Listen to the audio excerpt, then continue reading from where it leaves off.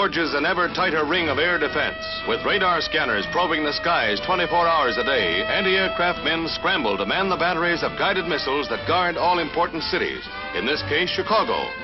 Nike, America's most powerful aircraft destroyer, is ready for action in a matter of minutes. Nike, whose true performance is a carefully guarded secret, tracks down its target at supersonic speeds, hurling its half-ton warhead squarely into any enemy bomber.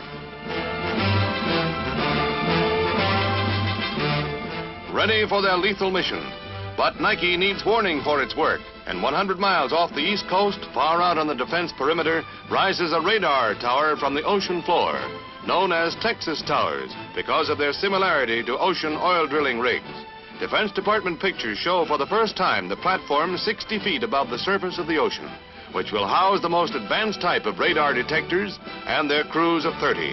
The piling goes down 100 feet and is anchored in the bedrock of the ocean floor and is capable of withstanding any foreseeable Atlantic storm. Supply ships will keep this sea frontier manned and ready to spot anything that flies.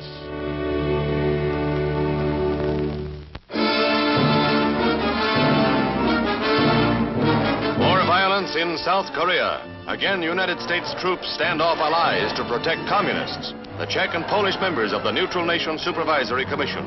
Although the United States agrees with the Korean charge that Red members of the Truce Commission are little more than spies, and that the Commission has ignored a military buildup north of the 38th parallel, American troops stand firm in support of the pledge of safety granted the Armistice Commission. As in earlier riots, tear gas drives off the mob with few casualties, but there's little hope that Korea and President Syngman Rhee will ease up on efforts to drive out the truce inspectors. Inflamed by Portugal's refusal to evacuate its 400-year-old colony of Goa, 5,000 unarmed Indians march on the enclave in a peaceful invasion attempt.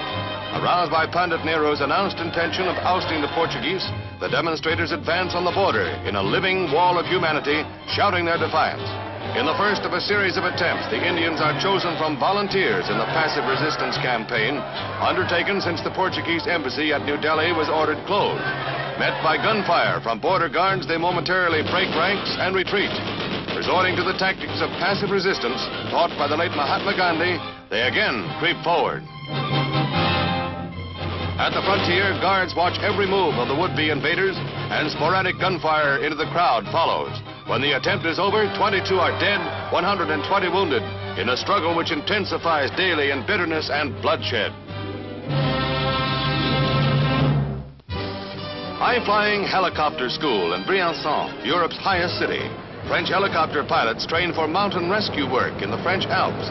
The takeoff point is nearly a mile above sea level, and it's all uphill from there. Some of the continent's most majestic scenery below from a new vantage point. Mountain flying in a helicopter calls for special skills. Erratic air currents and treacherous downdrafts make it ticklish work, but the value of the helicopter for rescue tasks is apparent.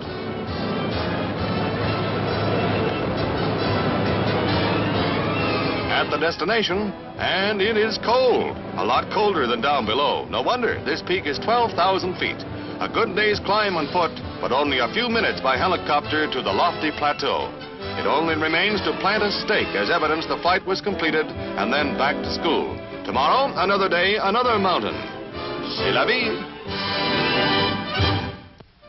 A little boy and his dog share the spotlight in Chicago, where the latter receives a medal as the most heroic dog of the year. Navy Captain John Harper does the honors, and there are further accolades for Taffy, a Cocker Spaniel with a heart full of courage. He saved the life of his little master, 3-year-old Stevie Wilson of Coeur d'Alene, Idaho. Taffy raced home for help when Stevie fell through the ice. Unsuccessful the first time, Taffy returned to the lake, leaped into the water. Her efforts fruitless, she rushed home a second time, and help came. A fella's best friend, his dog.